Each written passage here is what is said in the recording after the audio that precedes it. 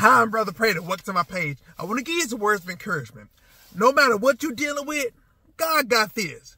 So as long as you give it to God, that's his problem, not yours. But if you hold on to it, that's not God's problem, it's your problem. So let your problem be God's problem instead of letting God's problem be your problem. Let us pray. Dear Heavenly Father, we coming to you right now. Thank you, Lord, for your awesomeness. We coming to you right now, God, we acknowledge your presence of the day. So God, we coming to you right now, God. First of all, God, help us right now, God, to acknowledge you in all of our ways, God. Help us right now, God, to rely upon you and cast all of our cares upon you because you care for us right now. In the name of Jesus, we bind everything the devil stands for. We cancel the devil's assignment right now.